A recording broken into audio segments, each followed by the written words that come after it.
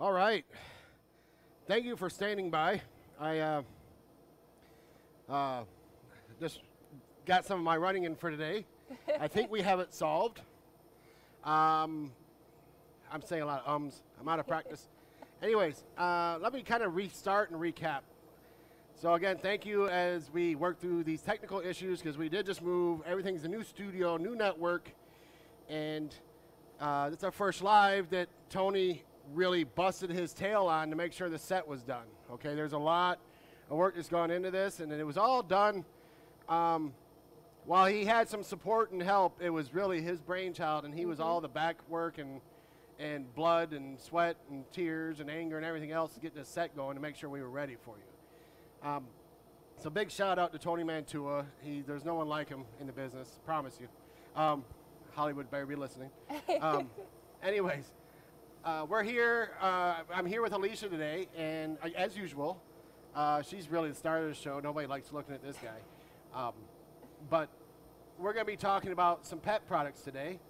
And I was going to bring my Basset Hound Homer, but I knew that today was not the day to be dealing with a stubborn Basset Hound.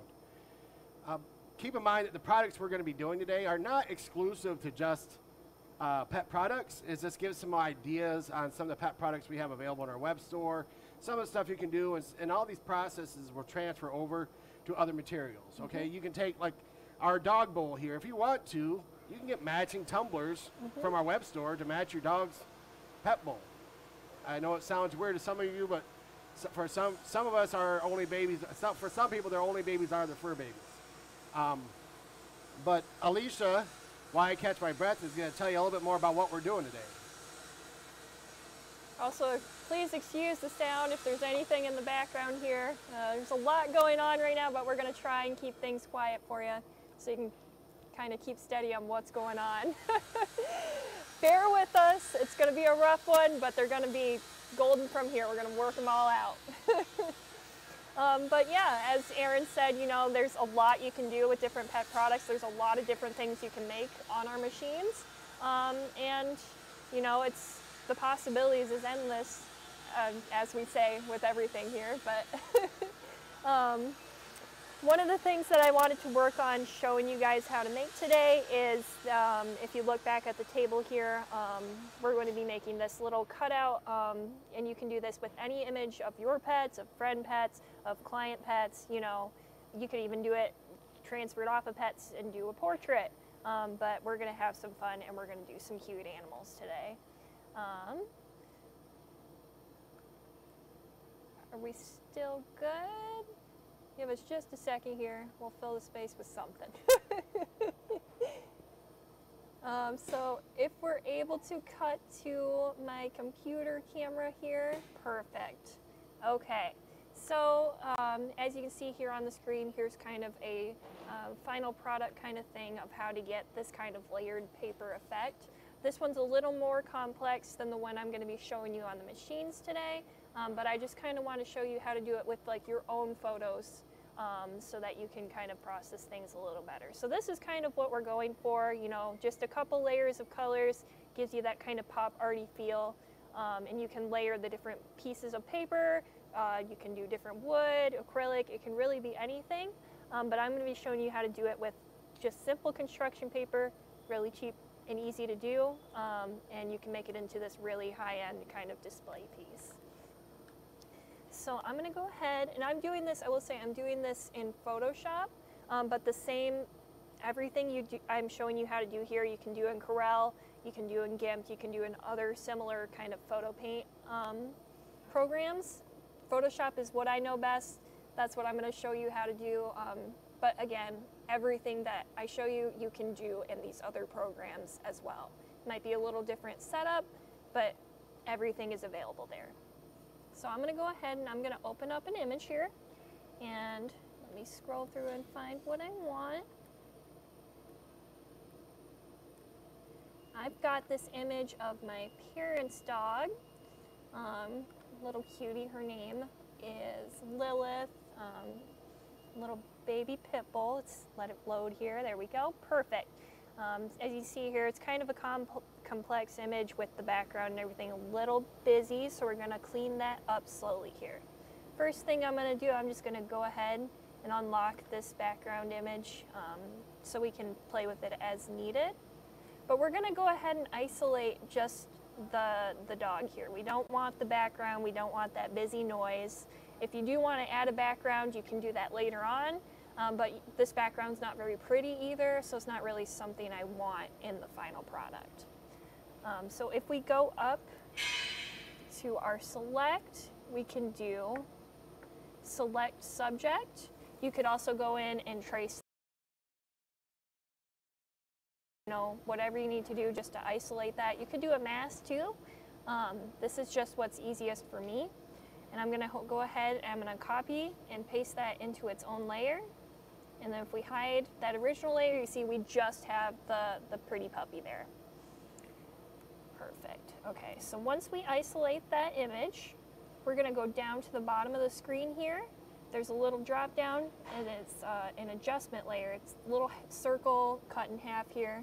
And we've got all these different object options. It's a little overwhelming to look at, but I'll walk you through the steps here. I've got them written down for me as well, just so I remember everything and I'm telling you exactly the right thing to do and I'm not getting sidetracked or anything.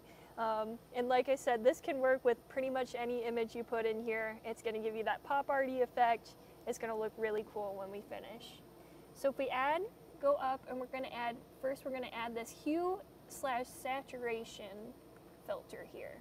And you can see all that did is just popped up a new little layer, and all we're doing with this is we're taking the saturation slider here in the middle and we're popping that all the way down, -100. Black and white image. That's all we want to do with this first part. Super simple stuff.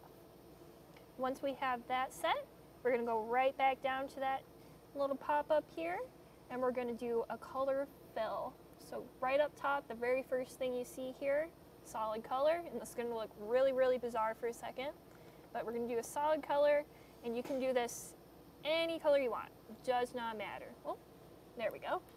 So we're going to do, I like the color yellow. So we're going to do the color yellow. Why not? If we go down to the drop down here, you see this is just a full screen of color. It's a little weird. It took away our image completely. But if you go to the mixing up here, you can see all these different mixing options. And the one that we want is hard mix. And you can see that still, we're barely getting that image through. I don't even know if you guys can see it, but it's just like the green of the eyes and the nose. So to fix that, we can go back to this color box down here, and we're going to bring up the color again, and you can just slide around in here and you can see it's going to bring out more detail, less detail, the different areas that you slide it into. So I'm just going to find something that's comfortable for me, play around, find what you think looks best for you. You can also slide the color bar here, change the color to anything you want, does not matter. I think I like it just about here. This looks pretty good. We're going to go OK, and then you have that layer on there. We're going to add one more little layer down here.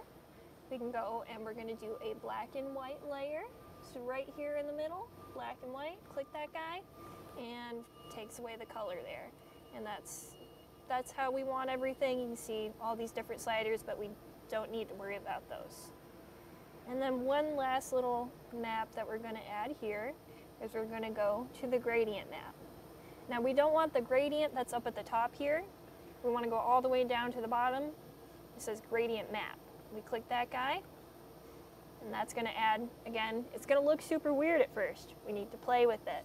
And again, this is going to be dependent on your image, how much detail you want, what colors you want it to be, different things like that. In the end, with this part, since we're going to be sending it to the machine, it doesn't matter what colors you make it. For me, it's just a guide of, oh, I'm going to be doing this on colored paper, so I want to map out what colors I want it to be. So if we click on this bar here under the gradient map that we created, you can see we got this little slider. All this stuff up here, don't worry about it. It's just noise. What we want to focus on is this slider. And you can see if we click here, we can add some more stuff. It's going to change the image a little bit. I like to add a couple more in here. So we can play with those. And here's the fun part. You could leave it black and white. That's totally up to you. But I'm going to go ahead. You can click the color box down at the bottom. And you can see that's going to change the color of what's shown there. So if I go with this guy, let's change this to a blue, do like a darker blue. Change this guy. Just going to keep going down the color scale here. Do a green, maybe not that green. Kind of muted green. And change this guy here. Go down. And again, you can make this whatever colors you want. I like to do things kind of rainbow. It's fun. So that's kind of where I'm at right now. But you are able to, again, play with these sliders a little bit. It's going to bring out different details in different areas and give you a kind of different effects based on what you're looking at there. But this is pretty good. It's a pretty good little layout, but it's still not quite where I'd want it to be to cut it on the machine. It's still a little too busy. There's a lot going on. There's not too much contrast like I want there to be. So what I'm gonna go do, if I go to my layers here and I go back to that original image layer where it all began, we'll go to that one. And if we go up to our filters, and you can do different filters, you know, have fun, play with it, figure out what works best for you. But what works for me is if we go into the stylize and you do the oil painting, and just kind of play with those settings there. It's gonna help lessen the busyness of your image, kind of clean things up a little bit, and make it a lot easier to process on the machine. So go ahead, hit OK. I'm gonna apply just one more on there, stylize, and we're gonna do oil paint. And you can see where that's going to bring out the different, or it's going to soften the busyness and the details in there. If I scroll out on this little window here, you can kind of see what it's doing to that original image, making it a little crazy looking, but with the pop art style, it really kind of works. And you can play with the cleanliness, you know, play with the sliders as you wish, till you find something that works for you. And one last thing you can do to kind of clean things up and get, you know, the image that you really want. If we go to the image settings right here, at the top, you go to adjustments, and we're going to play with the shadows and the highlight sliders. Wait for that box to pop up. Bear with me as my program loads. There we go, perfect. And you see that kind of changes things a little bit, but you can go in with these sliders and change things how you want. And you can see where that kind of helps make things a little simpler. You're still getting the image that you want, but it's going to look a lot better without all the noise that was originally in there. And again, just play with the sliders until you find something that you think looks really cool and something that's going to translate well to the machine. And it really is dependent. I'm actually going to cancel out of that. Went a little too crazy there. Again, if you do mess it up, it's easy to just hit cancel, just hit the X, start over. No big deal. But really, kind of that default setting that's on here, I'm really digging that. I think that looks good. Kind of cleans things up a little bit. And that's kind of where we're at. In the final image that I take to the laser, I might get rid of that blue and just blend that blue in with the purple there, so that we just have a few less colors to deal with. You could add more colors. Something that I like to do, it's a little easier to do when I'm working on my tablet and not on the trackpad, is to trace around the image so that you're getting dark outlines as well. Alicia, I hate to put you on the spot. Oh no, go for it. Keith Westfall mentions that that basically they would like to maybe see. Is there a way that you maybe do a short comparison in Corel Draw? In Corel Draw, yeah. Yes. Let's see what I can do. Let's fire it up. So let's pull this guy down. So that's kind of the basics there. Keith Westfall mentioned in the chat that he, you know, that Corel Draw does come with our machines, but we also, under consideration that we do have many users of our lasers that also use Adobe and the Adobe products. That's what they've used pretty much in their industry before they had our laser. So we do have a lot of content targeted towards Adobe. Many of the options are available in Corel. They're just slight comparisons and different menu locations. So with that considered, we'll see what we'll do some comparisons in Corel to show you some of the details and the work that we can do with that software as well. Let's see what we can do here. Let's pull up my picture again. Got Pets Day, and we got our puppy. Go ahead and open up our puppy image. We got this guy here, and bear with me. I don't have a ton of experience with Corel. It's a little bit of a complicated interface for me personally, but it is something I would love to learn with you guys. So push me to the challenge for sure. Let's see what we got. So the first thing we're going to want to do is isolate our guy here.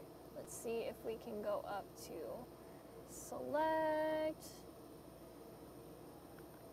We have a select.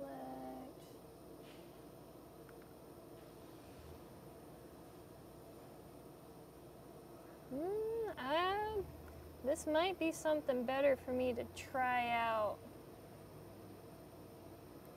and do a video on. I don't want to go too crazy. Definitely putting me to the challenge here. We might not waste a lot of time on that. Like I said, we might just put out some supplemental videos to support this. I think it would be a good idea. You're going to put me to the challenge here. I don't want to use up all of our time here working through it and wasting. Maybe not the best term, but I think the time is better spent. We can kind of do this later and put a better quality video out, which we'll try to do within the week or so to complement this video. So thank you, Keith, and know that we'll work on targeting this content towards both in the future as well. I will work on, I'll put out a how-to for this specific project for you in Corel as I figure it out. But that is a good point. I know a lot of you guys out there use that, so I will try and work more with that program for you, just so it's a little easier on you and you're not scrambling to figure things out as well. Okay. So we had that guy done, got the colors there. Again, you can see kind of, I did the similar thing with another image, this cute little bulldog. Love these guys. But it's just kind of really just making kind of a little simple pop art. You got the different layers of color, and then you can kind of isolate those colors and send it to the machine. You could also just send it the file like that and get it set up. But let me show you, let me open it up here, what it's going to look like once we send it to the machine.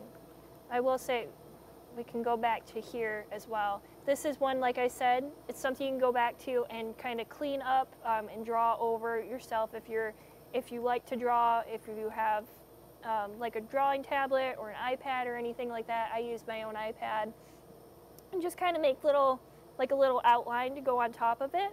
It's not needed. You know, you can go ahead with just those simple colors, but I really like to add that kind of pop to it. And then as you can see here, if I kind of isolate things down, we've got those different kind of levels of color.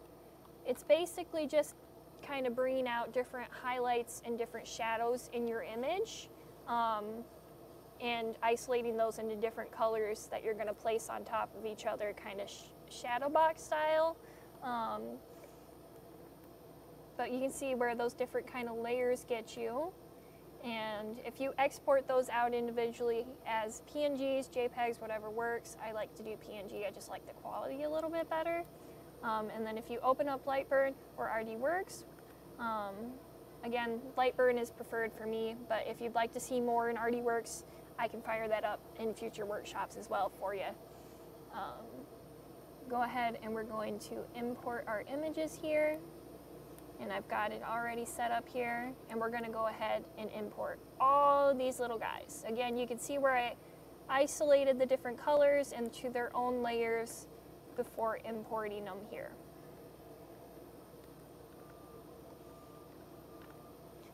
All right, how am I doing? Is everybody still following all right? I know it's kind of a little crazy. I'm going a little fast, trying to figure out my feet as we go. It's been a minute, so bear with me here. But you can kind of see here, we've got those different outlines. And of course, right now, these are just images, so if I send that to the machine, it's going to engrave it and not cut it, which is not what we want. It could be what you want, but it doesn't really work for this project in particular. So one of my favorite features in Lightbird, if you go ahead and right-click that image, and we're going to go ahead and hit the trace. Zoom out here, you can see I got this outline of this guy here, and we're going to take the little slider for the threshold and just kind of take it all the way to the edge. And that's going to give you that nice little outline of everything we want. Go ahead and hit that OK button, plop that image out, delete it, and then you just have that outline. You see over here, now it's set to cut that outline, which is what we want. And you can just kind of follow suit for all of these guys here, kind of zoom it out so you can see it. Go ahead, trace your image, get that where you want it. Those pink lines are going to show you exactly where it's outlining. Looks good to me. Go ahead and hit that OK. You can click on that original image behind the outline and get rid of it. If it's easier for you while you're tracing that image, you can also click down here at the bottom where it says delete image after trace, and then you don't have to worry about is the image still there, because it'll automatically delete it. I like to keep it there just for reference beforehand, make sure that it's actually traced what I wanted it to trace. But if you're worried that you're going to accidentally leave that there, you can go ahead, click that little slider down here, delete image after trace, get your image where you want it, check those pink outlines, looks good, hit OK, and then you can see that image behind it is gone. So.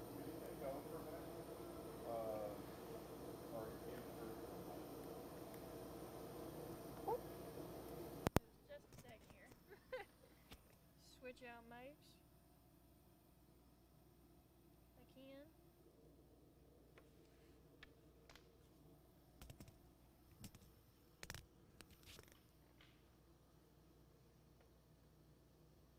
Again, bear with us as we get through our technical glitches with this episode. We're really trying to give you nothing but the best. How's this? Oh, that's pretty up in the air. Give me just a second. How's that, Tony? Is that crazy? Is that good?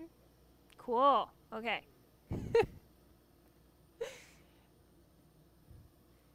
Bear with us here.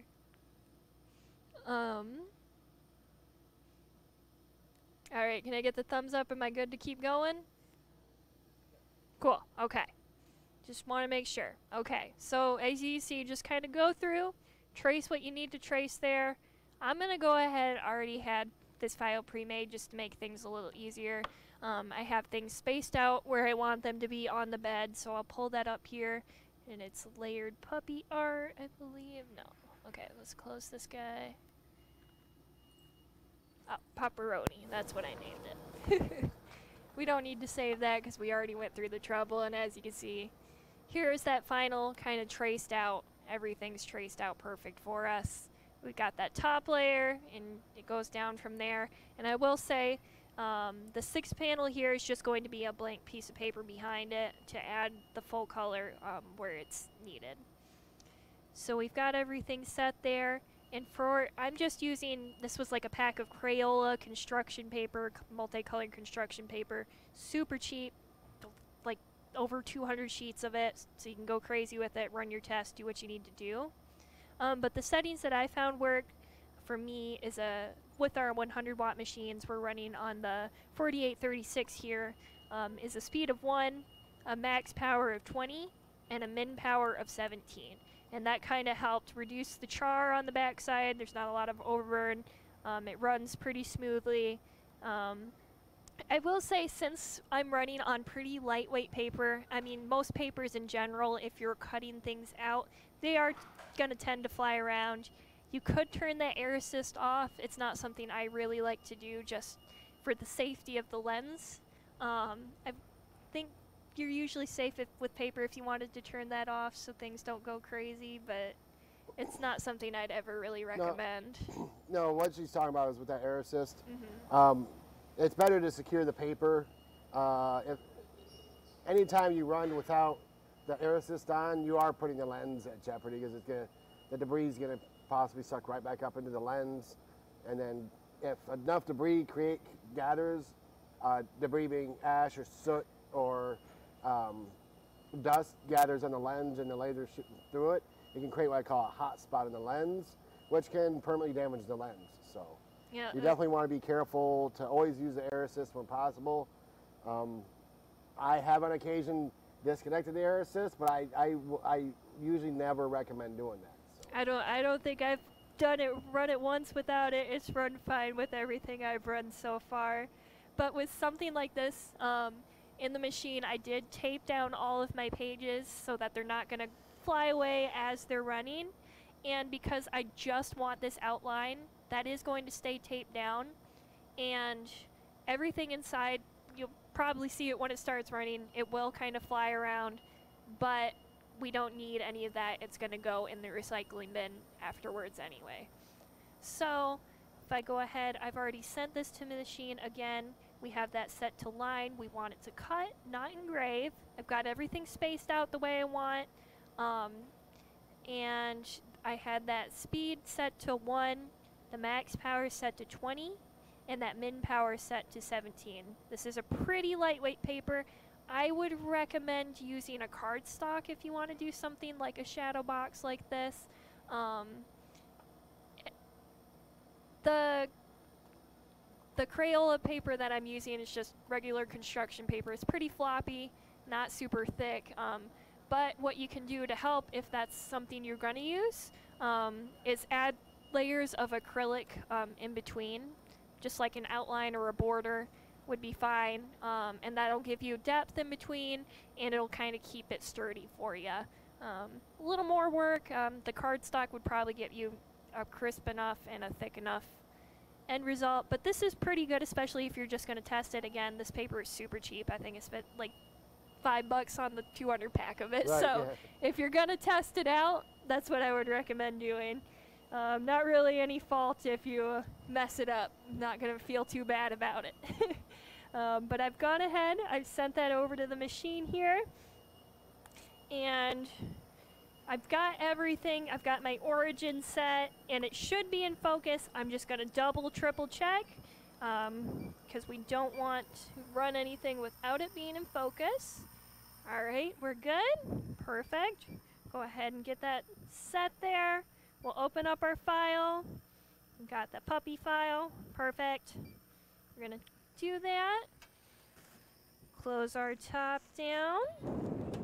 And go ahead and hit that start button. And there it goes. Really, really smooth and easy. And again, the little stuff, the little cutouts will blow around, but we're just going to throw them in the recycling bin anyway. So, speed of 1, max power 20, and then min power 17. Okay. That's what worked for this material and the 100-watt machines. I Right. always forget to mention what machine we're using. Renee asked, and thank you for joining us again, Renee, what settings would you recommend for an 1812? Really with paper, cardboard, poster board, stuff like that, you can run similar speeds with an 1812. You could run on 1 speed, and you can run a 50 power. You can run 100 power. I was once at a show.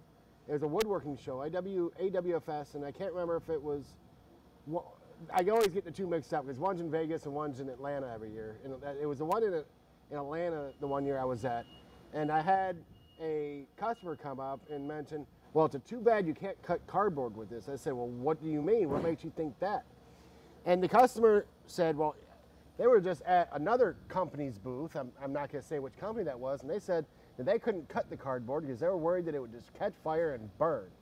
I said, that's really interesting. Hold on a second. So I reached underneath our table that was covered where we had boxes of all our show stuff hidden away, and I pulled a box out and ripped off a piece of box and laid it on the 4024 that we were using at the time for the show. It was a 100-watt machine, and I set the speed at 10 and the power at 100%, and I cut circles, and I cut about 5 circles in a very quick amount of time. They're like, and you couldn't even see a burn on the edge. And I explained to them, I said, with the way the laser energy is working, I mean, it's hard to get more accurate with an actual blade. So when you're cutting the paper and stuff, as long as you're staying in focus, then it will cut through paper and cardboard very quickly. Of course, just dialing it back helps you maintain that a little bit. My only concern with running higher powers on the construction paper and the stuff that will blow loose is if it's out of focus, it will definitely have a larger surface of heat, which could ignite it then. So running on an 1812, I guess the long answer to the short answer in converse to the long answer would be, I would probably run it maybe a 1-speed and maybe a 40 power with a 35 min power. If we're looking at min max. So, but you can. It's not like speed and power settings are not strict. They're more like guidelines. So what works for you, you might want to try something different. Play with it. I mean, if we tell you that you can run it at 1 speed, I can tell you can probably do the same thing at a 15 speed and a 60 power, and you'll be just as happy, and it'll be a little bit faster. Or if you want to watch it and make sure it stays a little more easy to observe, then you run it at a lower speed and watch it that way. But there's nothing set in stone with the speed and power settings. So. And again, with this material, since it's so cheap and easy, you've got so much of it. Like I said, this came in like over 200 pack. Play with it. Run little test squares. Just make a sheet of squares that you test with different speed and power settings. I would say don't adjust both the speed and the power at the same time, because you're not going to know which one that you need to adjust later, or which one's affecting what. So, if I'm running at the speed of 1 and the power of 20 and I don't quite like it, or it's a little too intense, I might bring that power down just a little bit with that speed before I kind of go either way. But I think that's how I would go about testing. But yeah, just run a couple of little test squares. With Lightburn, it's really easy. If we go back to my computer screen here, I can just show you super quick. Because you have all these cool little colors down at the bottom, you could just really easily, here's a square, do another color, here's a square, and then we'll do a green one. Oh, that one's green. We'll switch to a yellow. Here's a square. Change that guy. But you can see you can change the color, so we have 3 different guys here.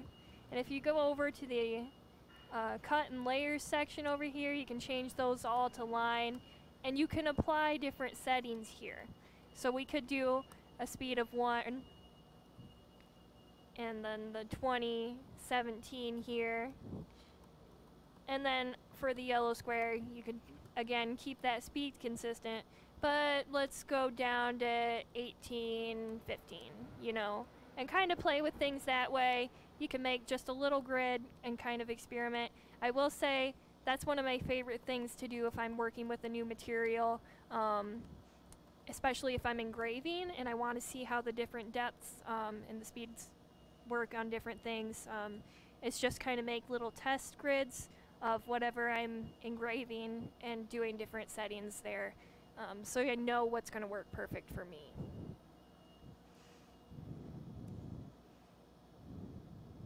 So again, yes, with the speed and power I mentioned in the chat, it's just play with it, okay? It's okay to reference a guide, okay, but it's similar to learning a language. It's always best to immerse yourself and trial and error it out. If I walk through a foreign country with a book of that language, and keep reading things out of the book, I'm not going to learn the language. But if I just experience it and figure out the cause and effect of what I do, if I say things wrong, if I do things wrong, I'm going to see that, oh, that was an adverse effect. Now I adjust the power down. Like Alicia said, we only adjust one at a time, because if you adjust both the speed and the power at the same time, I call that chasing your own tail. I watch my Basset Hound do it all the time. It's hilarious. And he's entertained by it, but he always feels like he wins when he catches his tail. But anyways, you adjust one at a time so you know what the effect is, what the effect is of what you're adjusting. So, but yeah, the more you adjust the speed and power, the more you kind of go independent and figure stuff out, the more you learn how you want to run things. People ask me all the time when I mention, I can just look at something and know, oh, the speed and power of that's going to be a 28 and the power is going to be a 62. Like, how do you know that? Like, just from doing it for all the years I've been doing it. I've been doing it for 10 plus years now, and it becomes like a fluent language after a while. And it's also kind of, I call it the laser owner's curse, where everywhere you go in public, you touch windows and glass to see, is that a sticker or is that lasered? Oh, that's lasered. Oh, I can see the scan gap on that. Somebody lasered that. They didn't do a very good job because they had too big of an interval. Or, you know, I call it the laser engraver's curse. Or you just look at something and be like, I can laser that. I can laser that all day. But anyways, so. I would say I do that all the time. Like, if I go to Costco with my boyfriend, we're looking through the furniture section. I'm like, well, that's really cool, but what if it had this on top?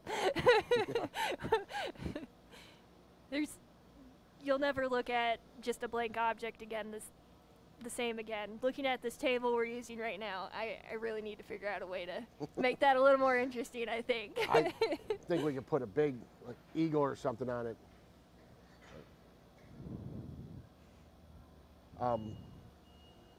Any other? We're still going. Still running a little bit. Yep. We still got some time. Any other questions or comments or anything anybody wants to know in the chat? Are we getting excited for LaserCon? Because I'm getting excited. LaserCon, if you are not registered for LaserCon, LaserCon is at the Red Rock Casino in Las Vegas. Hats off to Elena McLeod, who locked that down for us and is running around like a chicken with her head cut off. She does that anyways, but more so than usual to make sure everything is going to be right for it. But the venue is so beautiful, and it's going to be such a good time. I think it's going to be potentially one of the most fun LaserCons we've had. One of the most LaserCons. Right, yes. One of the most enjoyable, fun, entertaining, educational, memorable LaserCons we've had to date. It's just going to be a great venue and a great time. I'm very excited. I know we've got a lot of good people showing up there to do different demos. And I know me personally, if you like listening to me talk, you like seeing the cool things I come up with, you want me to make something cool for you, I'm going to have my own little station there. Bring me something you want to see engraved. I'll do it for you. We'll figure out a way to get it done. So I'm excited. It's going to be my first convention with the company here, so I think we're going to have a lot of fun. It's going to be a really good time. Paul C. asks, can you use the Affinity Pro on these engravings? Affinity Pro. I guess, Paul, to answer your question, I'm going to Google Affinity Pro. I think, is that one of the it's another photo editing software. That's something I'd have to look into, but I'm assuming everything I used in Photoshop is very basic photo editing. So I'm assuming. So looking at it, just briefly, that's a great question, Paul. Yes, instead of Corel, can you use Affinity Pro? So you can use Affinity Pro, you can use Corel Photo Paint, you can use Adobe Photoshop, you can use Microsoft Paint. You can use like you can figure it anything that you can create a pixelated image with. And when I say pixelated, we're working with, or vectors or pixelated images like bitmaps or JPEGs or PNGs, even TIFF files. All this stuff is in some way compatible with what we're doing, because however we get to the final result is up to you, as long as we have a compatible final result. So as long as it's not saving it in some proprietary foreign file extension, then absolutely. So as long as we have the ability to save it as a bitmap or a JPEG or a PNG, a TIFF file, getting into the vector world, we have DXF and AutoCAD files. So as long as you can use stuff like that, whatever software you're comfortable with to get to that endpoint is going to be fully compatible with our machine. So, like I said too, I did, you know, I did the background work in Photoshop for the image that we're cutting, but I did also go in on my iPad. I use Procreate for drawing, and I did an outline around that as well. So you could, if you wanted to take that image and draw it yourself and do these different layers of colors in the drawing rather than going through and editing the photo, if that's something you're skilled at, you can do that as well and just transfer that over as a PNG or a JPEG or whatever, and you can trace that directly in here. So it's really versatile. I don't want to gloss over what she just said. She just mentioned Procreate, which is an app on iPad. Okay, I have that program on my iPads at home. My my left-handed daughter, she is a brilliant artistic mind. She's an athlete, but she's also left-handed and very artistically minded. She uses that app all the time to create and draw images. Again, the app is called Procreate. All right, but if you want to do that on an iPad, you can still get the same end results to bring it into our software. Now, obviously, we're going to be offering videos in our coverage. It's going to be focused largely on CorelDRAW, that are the CorelDRAW Suite products, as well as the Adobe Creative Suite products, because we do use both, and our customers are probably fairly divided. I wouldn't say evenly, but we do have a large amount of Adobe users in comparison to our Corel users. Those are the most popular. But of course, if you're using Inkscape or Affinity Pro, as long as you can translate into what those programs offer, then yeah, you're not limited from using those programs. So, sorry about that. Oh no, you're fine. Yeah, I mean, whatever you're good at, you can transfer it to the machines. Really, if you're good at drawing, if you just found a photo on your phone, like I said, that was just a picture that my mom took and sent me. She wanted to see it done of her puppy, so it's really easy. Just throw it in there, throw a couple filters on there, and then you got rainbow puppy, you know? Yeah.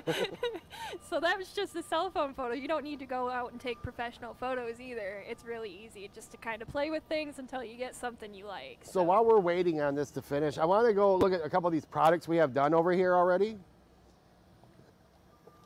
This is something right here. This is actually available on our web store. These bowls right here, we have these in all different colors that are available. We have, along with our tumblers, and we have tumblers, we have these dog bowls, and a lot of product. We have some thermoses, tumbler thermoses.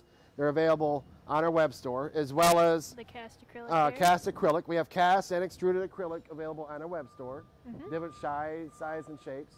Alicia made this. This is my Homer. She took a photo of my Homer and made this. Homer is a basset hound, a full-blooded, stubborn basset hound, but he's just too cute. I sometimes like him more than my kids, but that's expected. And then this is kind of the final product of what she's making right now, but it's glued to acrylic right there. So it's a, what do they call that? Kind of like the... Kind of shadow boxy. Shadow boxy, the best way I've windowy, right. Yep, best way I've come to describe it. It's like a shadow box. Again, you could do that with, if you use the cardstock and use like foam spacers, you won't need the acrylic.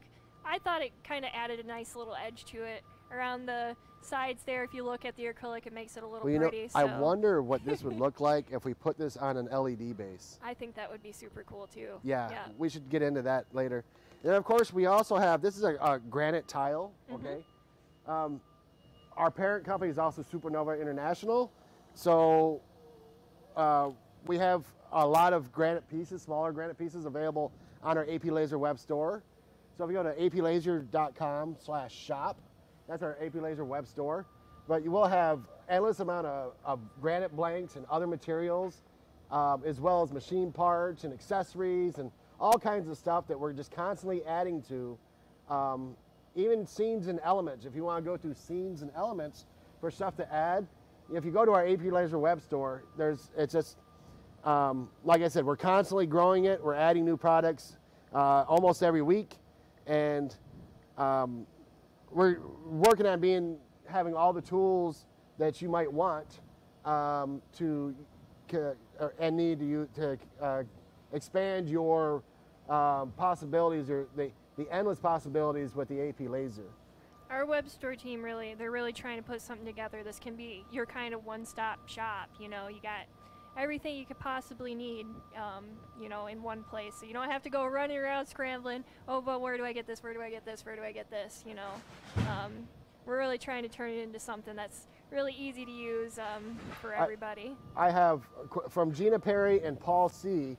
How did you paint Homer, and what paint? And Paul C. asked, how did you get the color on the acrylic? Yeah, so let me see if I can get this up here. If not, I'll kind of explain it as I go. But if I flip this over, and you can see I kind of added magnets on the back here too, so you can kind of hang them on something nice. The back this is where I engraved out, so that was the image engraved, and so the paint stuck to it super nicely. And I just used basic acrylic craft paint. Nothing fancy. You could use any craft store paint, and it kind of fills in there. And this is the part that I engraved out, so it stuck a little nicer than just on the plain acrylic. But you flip it over, and yeah, so it's a really simple process, and it could look really good if you just left that engraved. Something else cool you could do is paint it beforehand. Like if I just painted it like a solid black and engraved out different areas, that could potentially look really cool as well. But Frank really says, let's hit the thumbs products. up button. They're doing a great job today. Thank you, Frank. Yes, please hit the thumbs up. Click the subscribe if you're not. But also, maybe more importantly than the subscribing, is also clicking the bell and turning on the notifications so you can be notified each time we go live, because we all get very busy when we're submersed in our daily lives with our lasers and our business and everything, that sometimes we'll forget. But if we get that little notification that pops up to remind us, that we can jump on real quick, and you won't miss Alicia's amazing presence in my annoying voice. So it's I've heard some talks on my laugh too, that apparently I have a signature laugh. If it's the same laugh that my kids make fun of me of, I apologize. But I will say, leaving us a like, sharing our content, subscribing to the channel, it really helps us as well. So we do appreciate it whenever you can do that. It means a lot to us. I know personally it means we're doing good, so it means you guys appreciate us and what we do. And we really try to gear this content towards whatever you're looking for. So what's that email they can reach out to as well for any questions, concerns? AP Lazer Live at aplazer.com. Send us any questions or ideas or content you want to see. That's AP Lazer Live at aplazer.com. Alicia, can you show us, I think the job finished? I think it did finish. It's kind of hard to pull out of here. But it's pretty much the same idea as what we have on the table there. It is kind of messy to clean up, I will warn you about that. If you take a piece of tape, kind of sticky it to your hand, it's really easy to pick up those small pieces there. Like Frank said earlier from Pop's Custom Signs and Laser Designs, he says invest in a painter's, buy stock in painter's tape, because we go through a lot of it. Oh, so. yeah. You just take a little bit, wrap it around your hand backwards, and just pick it up. Boom, boom, boom, boom. I mean, just taping this guy down took a lot, honestly. So, but not super well put together exactly, but you can kind of see, if I put it under the light here, maybe, kind of where those layers get you a little bit. But again, looks a lot nicer on that final product there. But that's kind of the idea you're getting. And that ran super quick. Again, super cheap material, gets you a really cute product. But I think we got it done, and I think that's pretty much where we're at today. Anything else you need to add? Well, I think we're just about out of time today. Thank you all again for bearing with us as we work through this. I promise that eventually we'll have one without any technical errors. I don't have to promise when, I just know that it will happen eventually. As usual, if you have any unasked questions, or if you think of something later, you're like, hey, I want to see this, or hey, how did you do this? Shoot us an email at aplaserlive@aplaser.com. That is a mailbox that we have a lot of our team on, that we can make sure that we get your answer question, or get you to the right department or person that can answer the question for you. And Frank says to see us next month. Are we waiting a month? No, next no. week, right? Next month at Next LaserCon. week, right. He's I gonna know. be there. Oh yeah, see you in person Yeah. next month, right, Frank? Right. But don't forget, we'll be back next week. Yes, we We're will. doing this. We're back on schedule to do this on a fairly regular weekly basis. There may be a few exceptions that work in depending on holidays or conflicting schedules, but either way, our plan is to do this each week. And if you haven't signed up already for LaserCon, please, please, please It's get well with worth your it. salesperson and find out how to sign up for our LaserCon. It might be on, I think it's on our website as well. But sign up for LaserCon. It's gonna be a great time. If anything, it's a reason to go to Vegas and write it off. Come on, people. Go to Vegas and write it off. And it's not on the Strip. It's in a very beautiful part of Vegas, up by Red Rock, at Red Rock Resort. So it's gonna be a really good time. I promise you.